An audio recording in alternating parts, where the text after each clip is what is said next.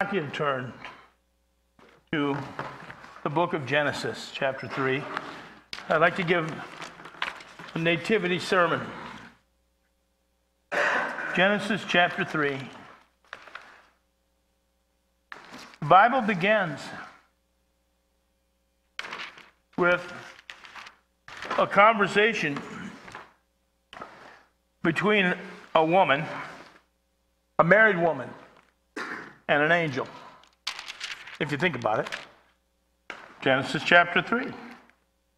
The serpent was more subtle than any beast of the field which the Lord God had made.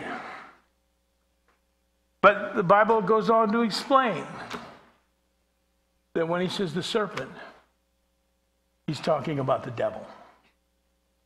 The serpent of old, the devil. Subtle. What's he want to do? Well, he wants to estrange the woman and her husband from God. That's what he wants to do. And that's what the devil wants to do this day. Estrange you from God. Get you away from God. Don't let God be part of your life. That's what the serpent's doing today. And that's what the serpent was doing from the beginning. He does it by his subtlety. He said to the woman, "Hey, hath God said, you shall not eat of every tree of the garden?" Oh, he puts God in a bad light. He asks a loaded question. It's so loaded. He knows it's not true. She knows it's not true. It's an exaggeration of the strictness of God. That's one of the ways the serpent does it. But the woman tries to correct him. The woman said to the serpent, "No, we may eat of the fruit of the tree of the garden." God didn't say we can't eat of all the trees. We can eat the fruit of the trees of the garden. But of the fruit of the one tree which is in the midst of the garden, God said, "You shall not eat of it." So far, so good. But then she said, "Nor shall you touch it." A slight exaggeration of how strict God is. He makes it out that God's stricter than he really is. Then she said, "Lest you die." Well, that is a slight minimization, a subtle minimization of the penalty. For God didn't say you might die. He said if you eat that tree, you will die. But the serpent said, the woman said, we might die.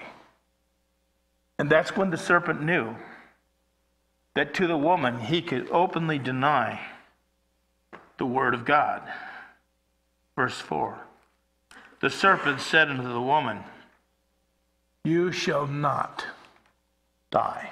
You shall not surely die." Oh, we got that around to this day. That's reincarnation. That's ghosts and all that stuff, vampires and all that kind of occult mythology, seances. You don't really die. You do die. The wages of sin is death. You're going to die, and then when you die, you're stuck where you died, either with God or away from God forever. But you do die. The serpent says, "No, you won't die."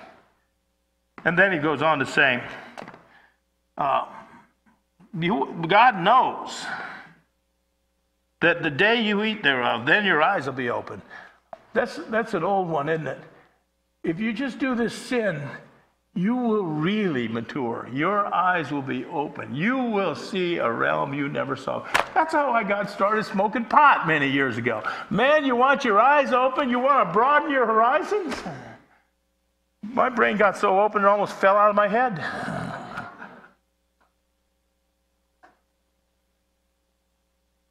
Your eyes will be open. Well, no one wants to be considered stupid, simple, naive. He said, "And then you will be as gods." This is the first sin. You shall be as gods. In other words, you don't need to worship a God. And you don't need to be under a God. You can be your own God. And he goes on to explain what it means. What does it mean to be as gods? Knowing good and evil? No. You should be as God's deciding for yourself what good and evil is. You don't need God to tell you. You just make up your own mind. That's the serpent. Okay, now look, do you believe that? That's going to set you on a course of life. I'm speaking to the young people. A whole course of life. Go right down that road. Looks really shiny at first. You want your mouth full of gravel? You want emptiness? You want hatred? You want despair? You want sorrow? Just go down that road and believe the serpent. Be your own God. Decide for yourself what's right and wrong and go for it. That's the serpent's lie. And the end of it is hell, of course. He says, you'll be as gods knowing good and evil. Verse 6, and when the woman saw that the tree was good for food, see, she's already doing it. She's already deciding for herself what good and evil are. Not going to let that church tell me what good and evil is. Not going to let old Pastor Bill tell me what's right and wrong. Not going to let the Bible, a dusty old ancient book. No way. I decide for myself. And that's how we fell. That's how all the misery in the world came, because a whole race of people believed the serpent's lie and fell and became estranged from God. And that's how the Bible opens, with a conversation between an angel and a woman. When the woman saw that the tree was good for food, and it was pleasant to the eyes, and a tree to be desired to make one wise, she took of the fruit thereof, and did eat, and gave it also to her husband with her, and he did eat. Well, there he is, standing there, idly. Someone says the woman made men fell. No, that she didn't. The man's held responsible. She had the conversation with the fallen angel, because that's what Satan is a fallen angel. But he sat there idly. Oh, I let my wife do the religious thing, you know. He just let it happen when he was called to be the leader. Of course, that's another thing that they've thrown out, because it came from God. When you're your own God, you can decide whatever order you want. She gave the fruit to her husband. They both ate it. Verse 7, the eyes of them both were open. Oh, you do get your eyes open after all, right? Yes. Now they know good and evil by experience. So I guess the serpent was half right. Your eyes will be open. Man, do I ever know some things by experience I wish I never knew? Have I ever come into the understanding of things that I wish I didn't even understand at all? There's two ways to know anything, especially anything spiritual. You could take God's word for it, or you could find out for yourself. There's a beautiful song that Keith Green used to sing. Some people won't find out till it's too late. Someone has to pay the price for your sins. You can pay it yourself or let someone else. But who would be that nice? Then he goes on to say, I know someone that is. He's your best friend. He really is. His name is Jesus. Anyway, back to the conversation. See, they both eat. Their eyes are open now, and they know that they're naked. You become incredibly self-conscious. And they sewed fig leaves together, made themselves aprons, and then they heard the voice of the Lord God walking in the garden in the cool of the day. Judgment Day is coming. The Lord's coming.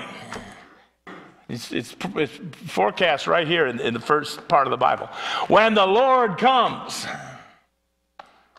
no matter how ready you are, you're going to be summoned out of your hiding place and called up before the bar.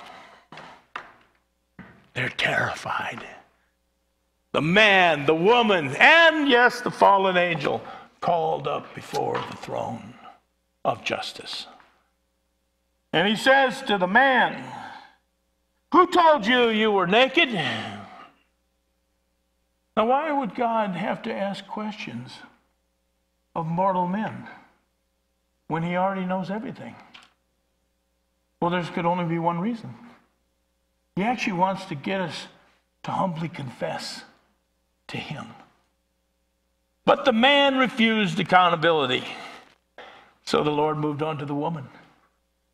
What happened to you? Well, the serpent made me do it. Well, the woman refused accountability. So he just moved on to the fallen angel. But this one he didn't ask any questions of. How many know you better be glad that God asks questions of us? What's he doing? He's giving us a chance to confess. You only got one life to finally get to this point where you confess. I don't care how painful it is. It's the most important day in your life, the day you go before the real God and say, I confess that I'm a sinner and I need to be saved. But neither one would do it at that point. So he just moves on to the fallen angel, but he asks him no question. Why?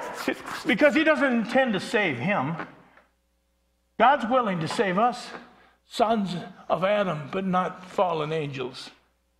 Instead, he pronounces a judgment on him, which amounts to a shaft of light penetrating the gloom in the courthouse in Genesis 3. Where he says to the serpent in verse 14, the Lord God said to the serpent, because you have done this, you're cursed above all cattle, above every beast of the field. On your belly shall you go. Dust shall you eat all the days of your life. Here's the gloom of light. I will put enmity between thee and the woman, and between thy seed and her seed. He shall bruise thy head, and thou shalt bruise his heel. This is the first prophecy in the Bible. It's the first gospel in the Bible. That's why it's called the proto-evangel, the first gospel. And the man and woman, though fallen, were still far more sophisticated than we are. This is the original man and woman. They could understand basically that what he's saying is, I'm going to send a Savior. Not through the man, but the woman. The seed of the woman. Think about it. Women don't have seed. Women have eggs. And what do you mean, the seed of the woman? A virgin-born Savior is going to come into the world. And when he says he will crush the serpent's head, they were sophisticated to understand that he was saying he will reverse everything the serpent did to the human race. He will reverse the fortunes of the fallen, damned human race. He will bring a salvation to whoever will, and he will undo the work of the devil and even destroy the work of the devil, but not without pain. For the original prophecy said, but the devil will bruise his heel. You ever bruise your heel? Something very painful about bruising your heel, and pain don't go away quickly. He shall crush your head. You shall bruise his heel. And he said, I'll put enmity between thee and the woman. And this is another thing I want to comment about. See, this prophecy has a double meaning. It's got a very, very singular meaning. The seed of the woman is a specific person who's going to come into the world, virgin born. And the rest of the Bible just elaborates on the prophecies. What's he going to be like? Well, he'll be born in Bethlehem. He'll be like Moses. Well, they tried to kill Moses when he was a baby. They tried to kill him when he's a baby. And he will be exalted, but he will be crucified. I mean, the prophecies of the Bible just paint the picture. By the time they're done, you can't deny who that is. Jesus Christ is the seed of the woman. And then who's the seed of the serpent? Well, there's a person coming, I don't think he's arrived on the scene yet, who is in total affinity with Satan. He'll be a world ruler. He will deceive most of the world. And they will accept him and not Jesus. And they will be damned for it. But there's another level of meaning to this prophecy, and that is a corporate meaning. What this prophecy predicts is the separation of the whole human race into two kinds of people. the seed of the woman and the seed of the serpent. Now, the devil can't have physical children, so that's not what this is saying. It speaks more of moral and spiritual affinity with the devil. A lot of people don't realize that they are in moral affinity with the devil. They don't realize that. What do I mean? Who then are the seed of the serpent? There are those that manifest that spirit of independent pride by which their father, the devil, fell. There are all those who won't acknowledge their own hopeless condition and submit to be saved by the merits of the Son of God. But either they themselves will attempt to save themselves, if they even think they need it, or deny the necessity of anything at all. And they will clamor against God if they have any belief in his existence, because he doesn't at once gratify their wishes without any reference to his broken law. But they're blinded and maddened by self-conceit. They actually believe the lie of the serpent and consider themselves as God. Therefore, they have no reverence for the one true God, nor do they hesitate to defy his will if their own inclinations lean that way. Such are the serpent's seed, distinguished by the spirit which animates their father and federal head, and doomed in the last to share with him in the lake of fire. The whole human race be divided. Then who are the seed of the woman?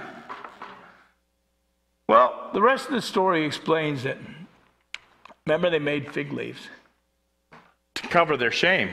Now they knew evil by experience. How I wish I would have taken God's word for it. But now I know it firsthand. And they fashioned these fig leaves to cover their sin. And that's what human beings have been doing ever since. That is human psychology. One kind of fig leaf after another to cover your own shame. But what the Lord God did, and the man and the woman did allow him to do, is he stripped them of their fig leaves. And he fashioned for them clothing made out of the skin of an animal that he killed. Bloody clothing. And he put it on them. And they allowed him. See, who's the seed of the woman? All those who humbly acknowledge that sin demands death. And they put their reliance of the guilty on the sacrifice appointed by God himself. And all those who endure persecution for the sake of the eternal goal. And the expectation, they expect the triumph of God through the seed of the woman. And they're willing to be stripped of their own righteousness and saved by the blood of the Lamb. I remember when I first came into the Christian church, I thought, man, is this ever bloody? We sing, are you washed in the blood, in the soul-cleansing blood of the Lamb? This is my body, this is my blood. This is bloody. But what was God teaching me? There's something so wrong with you. That the only way you could ever be saved and made acceptable to God is if someone died for you in your place. That's what he's teaching. Well, this is how the Bible begins. A conversation between a woman and an angel. Now go to Luke chapter 1. Centuries later, another woman is visited by another angel. Only this one's not fallen.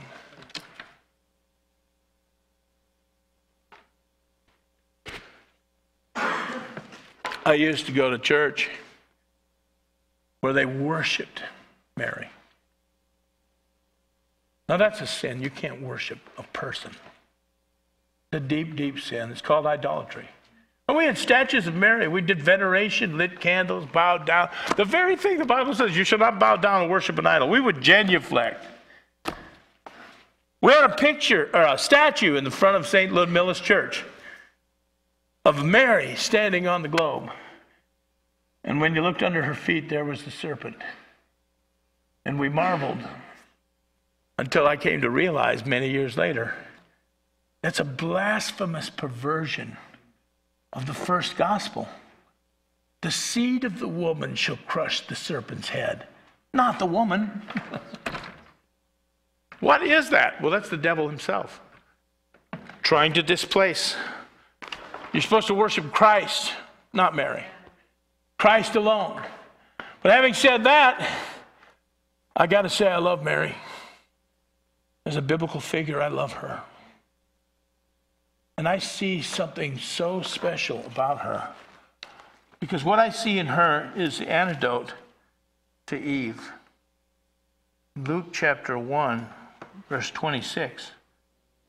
It says, the 6th month, the angel Gabriel was sent from God unto a city of Galilee named Nazareth, to a virgin espoused to a man whose name was Joseph of the house of David, and the virgin's name was Mary. She's engaged. We don't know what her age was or anything. It doesn't matter. The angel came in unto her and said, Hail, thou that art highly favored. The Lord is with thee. Blessed are you among women. We used to say a prayer. Hail Mary, full of grace, the Lord is with you. Blessed are you among women. Blessed is the fruit of thy womb, Jesus. That was our prayer. You'd say 10 of those for every Our Father on a rosary. The first part of it's totally biblical. Just saying what the angel said. The second part is totally idolatrous. Holy Mary, Mother of God, pray for us sinners, now and at the hour of our death. If you're going to put your faith in another fallen human being at the hour of your death, you are going to wake up in the lake of fire, because no human being can save you. Only Jesus can. But having said that, look what the angel said. You are highly favored. Blessed are you among women. He says, you will be blessed among women. There's a story in the Old Testament of a real serpent of a man who had been terrorizing the children of Israel with an army. And this went on for a long time, and then they had a judge named Deborah. And Deborah prophesied over a general, take this army, the Lord will give you victory. I mean, it was so lopsided. This evil army had like 900 iron chariots. The Israelites didn't even have a horse. He said, no, the Lord will give you the victory. He says, I won't do it unless you go with us. So she went with him. And one part of the battle, I mean, the Lord did give them victory, because what happened is they lured the enemy chariots into a field, and the Lord sent such a rain that the chariots got bogged down. And the enemy's just ditching off the chariots right and left. The children of Israel chasing down the people who used to terrorize them, killing them.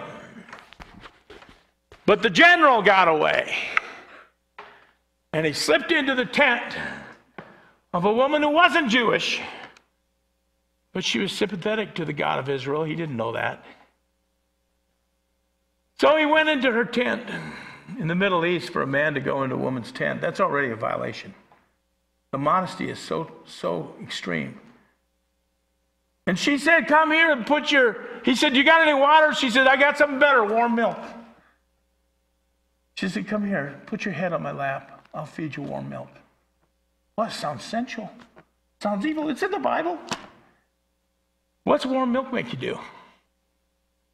Especially if you're exhausted, it makes you sleep. So then she took a tent peg and a hammer, and she drove the tent peg into his temple. The seed of the woman shall crush the serpent's head. And you know what Deborah the prophetess said to her? Blessed are you among women. Blessed are you among women. How many know that story's not going to make it into a Christmas card?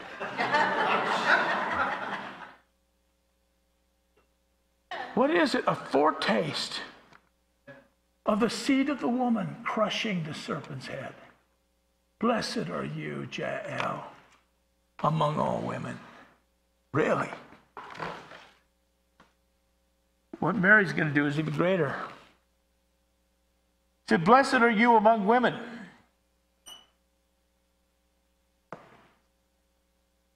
And when she saw him, she was troubled at his saying, and cast in her mind what manner of salutation this could be. What is this greeting? And the angel said unto her, fear not, Mary, for you have found favor with God. And behold, you shall conceive in your womb and bring forth a son, and you will call his name Jesus, seed of the woman. She's a virgin. 7 centuries before, the prophet Isaiah said, behold, a virgin shall bring forth a child. His name will be Emmanuel, which means God with us. Same prophet said, for unto us a child is born, and unto us a son is given. And the government of the whole earth shall be upon his shoulders. And his contemporary Micah said, as for you, Bethlehem, Ephratah, though you are least among the towns of Judah, out of you shall he come, whose going forth is of old. Eternal God becomes a man, goes into a virgin's womb.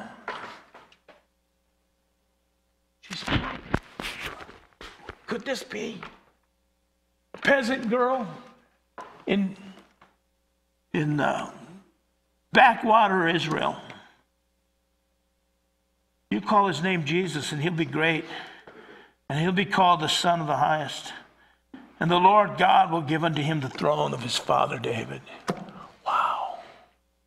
You know, over the centuries, the symbol for Christianity is a cross, which is all right. It's kind of offensive to some. When you think about it, it'd be like if you had a modern religion, the symbol was the electric chair or something, right? But it could just as easily be a baby. Remember what he said in the garden? Salvation's going to come through a baby. A baby.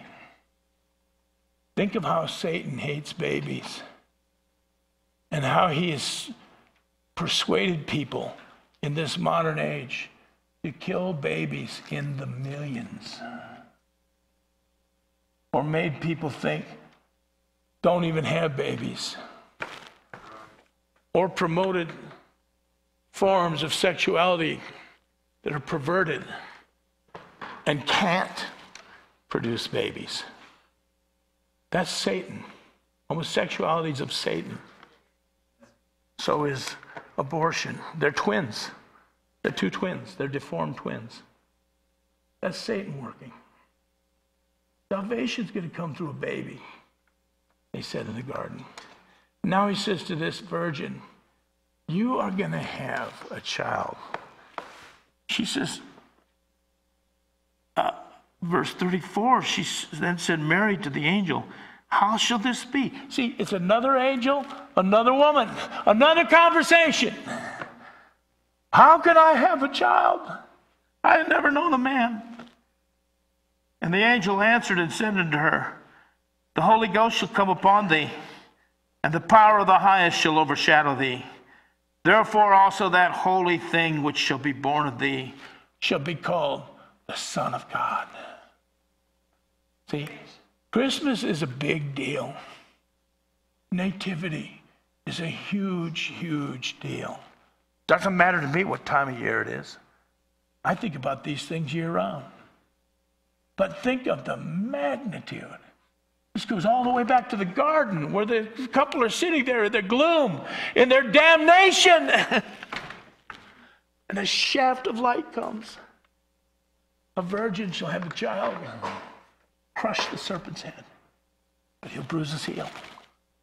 Now centuries later, a little virgin How could this be? I don't know a man. The Holy Ghost will come on you. The power of the highest shall overshadow you. And that holy thing that should be born of you shall be called the Son of God. Jesus is the Son of God. Do you believe that? He gives her a sign. Behold, thy cousin Elizabeth, she also has conceived a son in her old age. This is the 6th month with her who was called barren. They didn't have fax. They didn't have Facebooks. They didn't have telephones. And her cousin's way over somewhere else. He says, no, she's been barren all her life. Now she's 6 months pregnant. Mary went and checked it out. She had to go on a journey to check it out. There's no other way you'd know. Guess what? As soon as she came in the presence of her cousin, the first person to praise Jesus was an unborn child. He leapt for joy in her womb and recognized. And then she began to prophesy. For with God, look at verse 37 and believe. Oh, if I could get you to believe. How I long for you to believe. With God, nothing's impossible. Or what it literally says, with God, no word is void of power.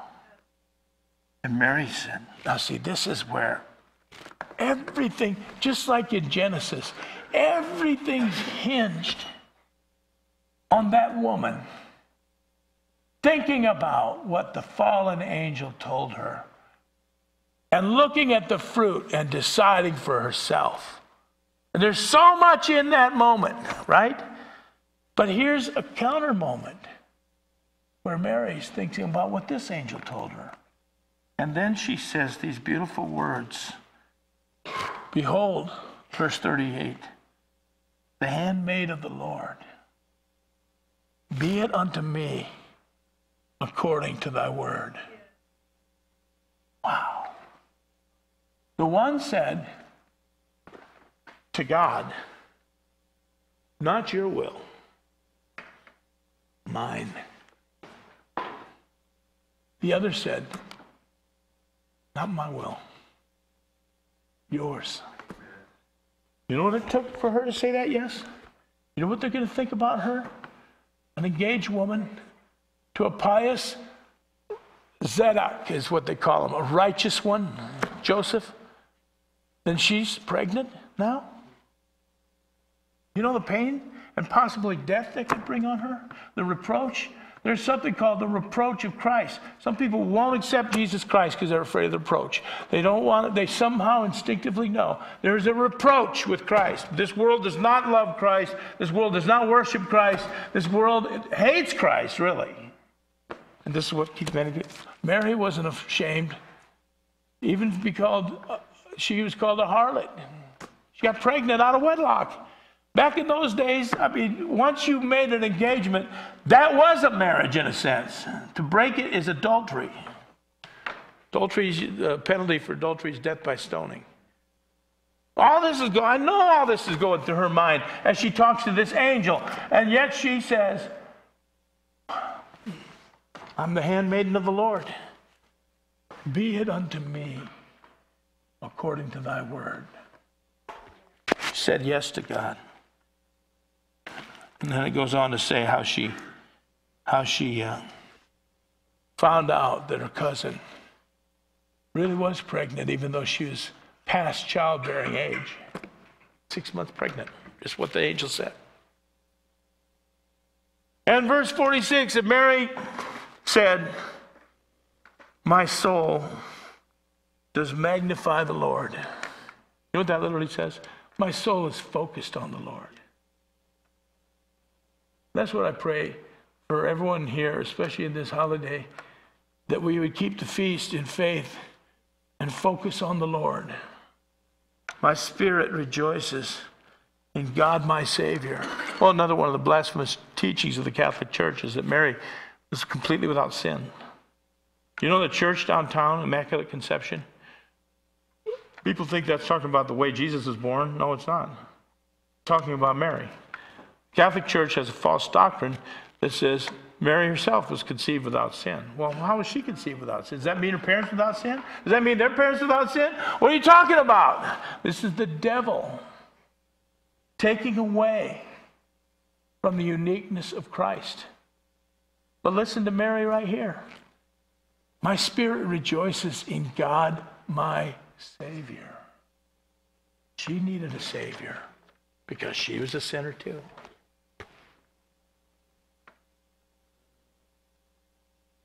For he had regarded, verse 48, the low estate of his handmaiden. You kidding? He regarded the low state of the human race and did something about it. From here on, all generations will call me blessed. For he that is mighty hath done to me great things, and holy is his name. His mercy is on those that fear him. From generation to generation, he showed strength with his arm. He scattered the proud in the imagination of their hearts. He put down the mighty from their seats. He exalted those of low degree. He filled the hungry with good things, but the rich he shall send empty away. If you think you're full and don't need God, you get nothing. But blessed are those who hunger and thirst for righteousness. You get everything. He has helped his servant Israel in remembrance of his mercy, as he spoke to our fathers, to Abraham, and to his seed forever. That's our prophecy. I just want to close by saying this. This is a great time to be saved. This is a great time to give your life to Jesus Christ. I don't care who you are. God brought you here today to hear this message. I don't care how young you are or how old you are. I want to give you a chance to step forward out of your seat, come up to this altar, and let us pray for you to accept Jesus Christ, to let him come into your heart. You know how in the Christmas story, they said there's no room, like they were singing about, no room in the inn. Well, is there room in your inn for Jesus? Someone says, well, my heart's not too clean. Well, Jesus was born in the stable. He'll come in and scoop the manure out. He'll come in and make you holy. Is there anybody here right now who would like to come forward? Don't be ashamed and accept Jesus Christ as Lord and Savior. This is the most important thing that you could ever do in your life. And you don't know if you'll ever have another chance to do it. The best thing I ever did when I was 18 or 19 years old is just put aside my pride, got up on my feet, and went forward and asked Jesus to come into my heart. They're going to do a song. When that song's over, this service is over. But I want to give you a chance right now. Come forward.